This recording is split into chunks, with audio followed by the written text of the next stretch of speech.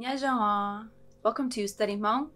Today's word, "ติ" It means because of, or we could use it like maybe fault. An example, ติก็ it's because of you. It's your fault. ตินู it's because of him or her.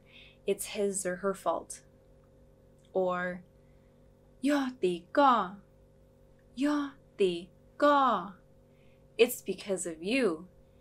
It's your fault. Or ย่อติกู it's because of me. It's my fault, right? Or question, ป่วยย่อติกู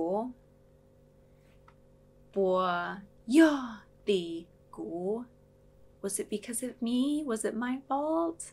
Okay, try it out. Happy learning. Bye-bye.